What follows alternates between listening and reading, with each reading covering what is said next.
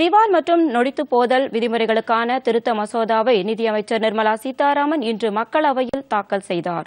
இந்த மசோதாவுக்கு மத்திய அமைச்சரவை நேற்று ஒப்புதல் அளித்தது.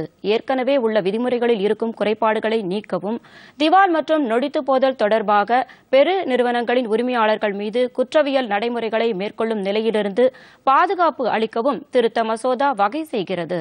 2016ஆம் ஆண்டு அமலுக்கு வந்த விதிமுறைகள் ஏற்கனவே 3 முறை திருத்தப்பட்டுள்ளன.